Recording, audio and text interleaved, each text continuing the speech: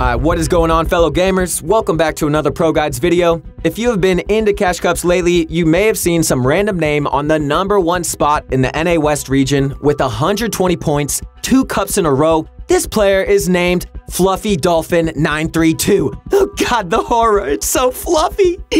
Fluffy Dolphin 932 is actually a controller legend by the name of Wavy Jacob, who has been blowing up lately due to these absolutely insane performances in Cash Cups. My name is Cody, and today we'll be analyzing Wavy Jacob's, or should I say Fluffy Dolphin's, gameplay and try to spot some of the tricks that he uses to top the leaderboards in the most dominant fashion we have ever seen. But real quick, before we get started, I've got a question for you. Are you looking to get better at Fortnite? If you are, make your way over to ProGuides.com, where we have exclusive courses from our pro members made by pros like Mongrel and Benji, along with meta updates. On top of all this, we also offer 24/7 on-demand coaching from some of the world's top players. If any of this amazing stuff interests you, you have got to check out ProGuides.com. Last thing before we get into this amazing video, let's do today's question of the day. Who do you think is the world's best controller player? There are quite a few, most notably unknown, who really set the pace for controller players in competitive. But Wavy Jacob is also blowing up now, and other insane controller players are on the come up every single day, behind the scenes, grinding and practicing to one day become the best. Let us know who you think is the world's best controller player. I'm looking forward to reading your comments. Anyway, without further ado, let's get into this video and uncover some of Fluffy Dolphin's secrets. And guys, I just love that name. Alrighty, so to start everything off, Jacob lands in the middle of Weeping Woods at the main building. He's most likely practiced this drop a ton, just like other pros, so he gets the best glide into the building. This is by far the best building in Weeping, with 4 chests and a ton of floor loot. So he's basically guaranteeing himself some nice loot and the ability to push early. And since he has mastered his drop, his odds of a 50-50 fight are super low, and even if someone drops late into his building, he'll already have the loot to take them out nice and quickly. My dude is thinking ahead. We think another reason for Jacob to land here is because of the coolers, which store different fish items. These are still scattered around and can give him a nice health advantage in early fights. And it's no wonder why, as he manages to get a slurp fish from the second cooler, and would you look at that, also the third one. Nice! It's always good if you can find a spot that has meta items like coolers, fishing spots, upgrade benches, since you can now side grade and the prices were lowered, and anything else. Speaking of upgrade benches, there's also an upgrade bench in Weeping Woods, and since they're so cheap right now, they're a super nice tool to have around your drop spot. So there he is, he's continuing to look around, hanging in the middle of Weeping. He finds a player running around. Would you look at that? Mr. Fluffy Jacob plays on legacy settings, which basically means his crosshair will have a sort of lock-on effect on his opponents. Knowing this, he crouches and stays still for a second to reduce his bloom. And he does the classic L2 spam play to get some damage off on his opponent. Nice! This is a pretty textbook kill. Jacob's able to simply build up, go down, grab his opponent's wall, and end the fight from there. Some fights are like this, but the fact that he got the damage off first, using his keen awareness and aim assist, really helps him sort of take control in his fights. Jacob himself says that before any fight, it is a mental game. You have to sort of strike fear into your opponent and take the stronger position. By getting the first shots off and hitting his opponent hard, he wins the mental game pretty much immediately, which makes his opponent play a bit safer and letting him control the fight by playing offensively. Coming back to the upgrade bench subject, Jacob grabs enough material to upgrade his blue tactical shotgun into a purple one for only 150 of each material, which he'll be able to grab back in only a few minutes. With the reduced prices, upgrade benches are the meta and definitely worth using, especially from blue to purple. It almost seems like this was his biggest advantage, as throughout the entire tournament, he used his upgrade bench to get better loot. He was seriously ahead of the meta here, and was one of the first players to use this strategy. And clearly it is worth doing, as his loot is pretty much always insane. Oh, and would you look at that? Jacob spots another player running around and immediately gets the jump on him. Just like he always does with some absolutely stanky shots. Oh, it smells, bro. Take out the trash, man. Bringing his opponent to just over 100 health before he even has time to react. From here, the opponent takes a silly 50-50 in the open, and Jacob returns with some more shots, pump to the face, Ultimately, he jumps in his box to finish the kill. Jacob knew his opponent was already scared, and when people are scared, they don't think straight. So he was confident just jumping into that box and going hammer time. Can't touch this. Bam, bam, bam, bam. Fluffy. Dolphin, hey, hey. Also, it is important to notice the confidence that Jacob plays with. He knows he is better than his opponents and also has insane loot, mostly thanks to his great loot route and upgrade bench to back it up. He can approach fights knowing he has a giant advantage in them, which we really feel helps him in these cups. Also, check out that aggressive playstyle. Woo! That's gonna get you some wins, my friend. Weeping Woods is an amazing spot as players rotate in and out all the time, from places like Holly Hedges, Slurpy Swamp, Salty Springs, Misty Meadows, and so many more. The zone also pulls to Weeping pretty often, and the rotations aren't far even if they're bad, since it's relatively centered on the map. He can easily sneak around and surprise rotators and get easy kills left and right, up and down, every direction. Jacob's coming for you. Once again, a player pops up, and this time he's on the high ground. Instead of waiting to think or hesitating due to the risk of getting shot, Jacob confidently goes up and W keys that player. W keyed, bro. Nice try. This is also a good mental play, as most players tend to box up and stay on low ground, so even if he didn't get shots off immediately, this player already knows that Jacob is a really good player. This is a pretty clean play as Jacob grabs height and hops down onto his opponent's side, using sound cues to finish off the kill before they even know what hit him. Boom! Back to the lobby, GG's only. Think about how confidently and fast he approaches these early and mid-game fights. Whether it's through a laser, building up quickly, or anything in between, he always establishes an advantage and scares his opponents before the actual fighting even properly starts. This mental aspect makes Jacob one of the most dominant players in the cups, and it definitely helps him win most of these fights. Also, since he ends these fights so quickly, usually in under 20 or 30 seconds, he can quickly continue and avoid getting third-partied all the time like most of us do. Oh, sick, man, I just got this sick kill and now you're gonna come at me from behind. Oh, God, I should have ended it quicker, like my boy Wavy. Alright, we're going to skip ahead a bit here as you pretty much get the point. Almost all of his early and mid-game fights go just that way, so we'd basically just be watching him completely mop a bunch of players. Attention all Fortnite shoppers, there's a cleanup on every aisle. Some player in a giant brick base tries to attack him, but instead of pushing and risking his game, he avoids playing emotional and takes smarter fights instead, like the middle island. That fight against the based up player was simply too risky and he'd be pushing from way below. Jacob continues onto the middle island and gets lasered pretty hard by a player with the purple scar. This is one of the rare situations where the opponent is actually the one who gets the early advantage, but he is quick to box up and heal, so it's all good. He hears the player going inside of the building and into the bathroom, so he heads in with a trap.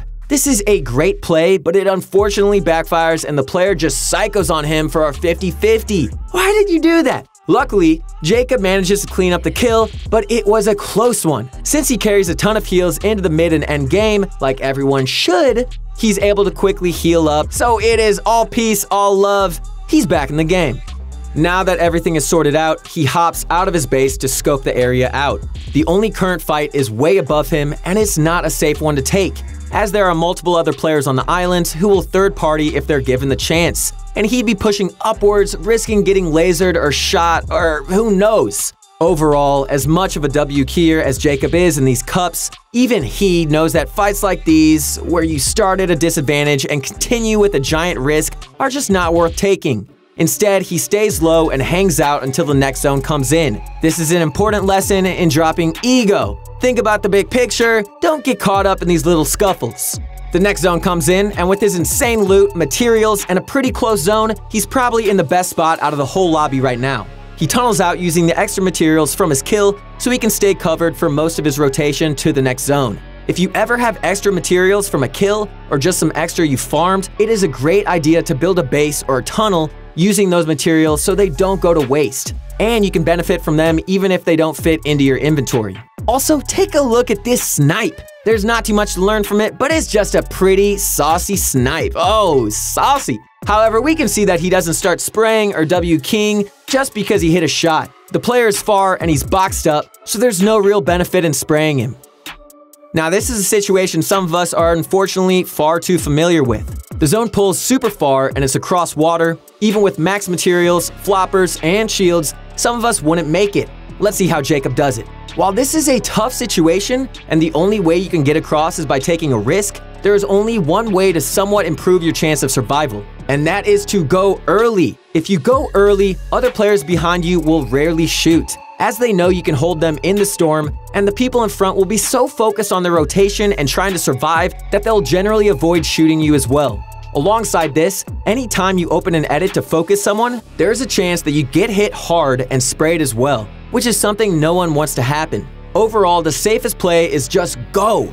Do it! A few not-so-smart players decide to shoot at him, so he does a low-material tunnel to block them off and avoid being hit, which works like a charm. The main reason for this is because it's a lower point lobby, and the players in these lobbies aren't generally as strong in terms of game sense, but in most higher point lobbies, this strat will almost always work like a charm. He makes it to the other side untouched and simply rotates in the open. Since everyone is so focused on getting in, he can also do the same and not worry about tunneling to get in, since the odds of getting shot are simply too low. And even if some psycho does shoot at him, he's got floppers and minis and can easily get back up on health. Especially in this low mobility meta, pickaxe swinging is a huge deal and rotating in the open is more viable than ever, even in the later stages of the game, as Jacob shows in this match. Also, see that player all the way back in the back of the zone? Yeah, you see that guy? That's the guy who shot at Jacob earlier on. So guess what? We got some beef. And that is why you don't shoot at players rotating early, because they will happily hold you in zone and you'll be in a worse position. Instead, for him, it would be better to have followed Jacob with a few seconds worth of a gap between them without shooting. That way they both get across and don't get shot at. At this point, Jacob takes the opportunity to walk on into the zone untouched and also manages to grab the loot of a player who just got eliminated. From this other player's loot, he gets a harpoon gun, which he uses to harpoon some more loot from a player who died in the storm. This harpoon strat is amazing and it'll definitely prove useful if you ever eliminate someone far away or find a loot pile in late game that's a distance away. Some pros even carry harpoons and fishing rods into the end game just in case. Oh, but wait a minute, I got a harpoon. Let's go.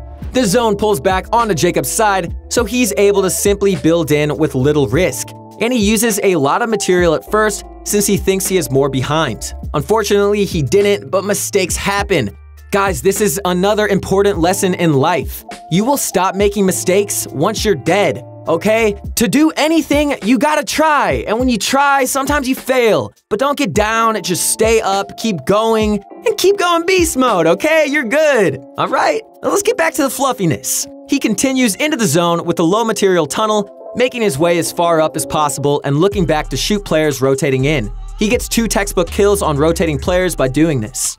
He tanked a bit of storm to grab loot since he had floppers, so he simply pops one when he gets back in and he's back up to full health. From here, Jacob spots a player inside the zone and decides to head back to grab a nice angle. Since he has floppers, he has a lot more opportunity to move around and make plays super late into the game. And he hits this player a crazy amount and quickly picks up the kill. Jacob starts a fight with one of the final 2 players and goes down after lasering the other one as well. From this point, most fights are just situational. The high ground player eliminates the second opponent with an RPG shot, so it's now a 1v1 and Jacob has to clutch this up to get the 21-point win.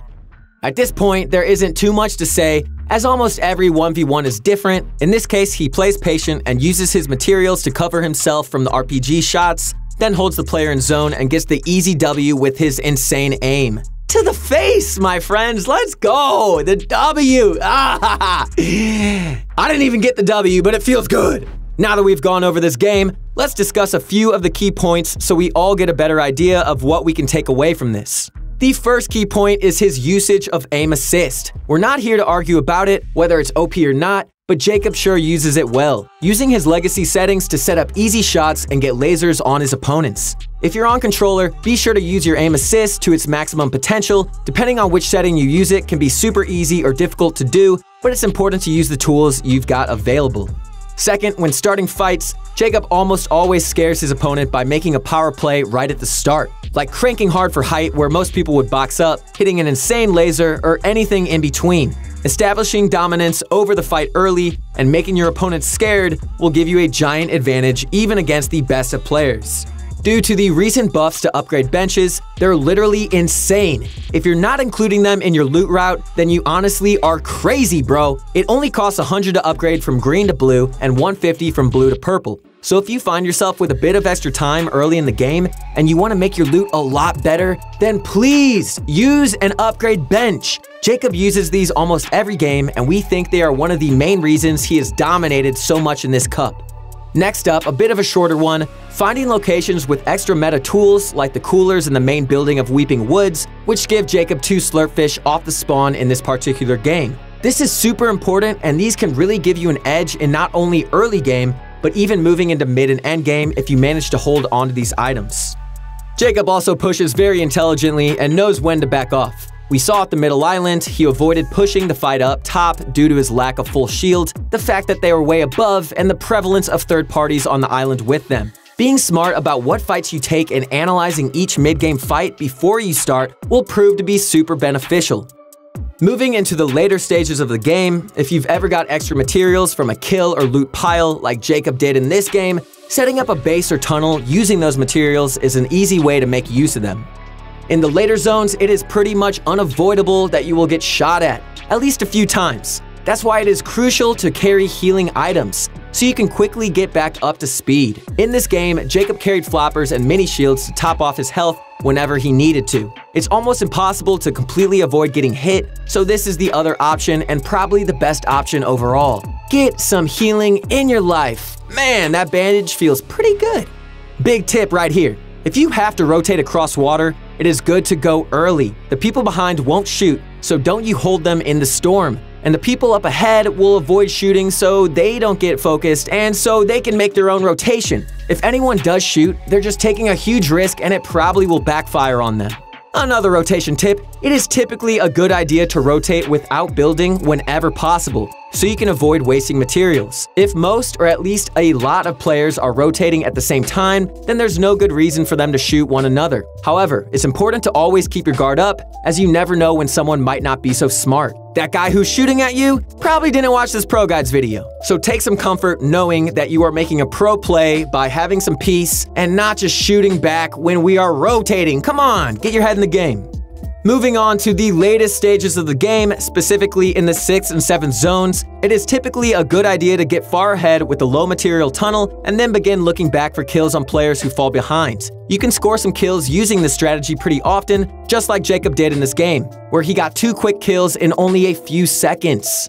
And seriously, I blinked, and then 2 kills, what? Jacob, your fluffiness is out of control. Finally, in the final zones, if you ever need to grab another angle on someone, take a few seconds to get away from the fight, change your rotation path, or anything else. It's crucial to carry floppers as they grant you 50 health in only 1 second of use. Definitely consider carrying floppers into the end game if you have the opportunity.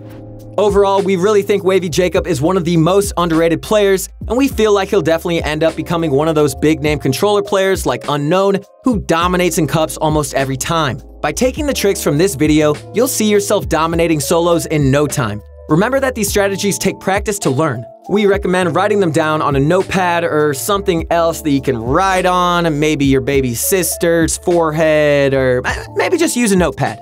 Keep that notepad by you so you can remember the different strategies to use throughout the game, and then they will eventually come natural to you.